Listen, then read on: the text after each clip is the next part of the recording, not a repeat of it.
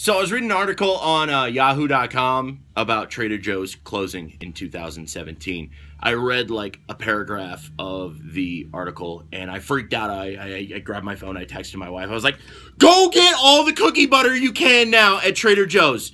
Don't ask questions, just do it. Because they're closing next year. Hurry, go get it. Cookie butter. I'm gonna miss you so much. Well, turns out, joke's on me. Because I read the last sentence of the article on Yahoo.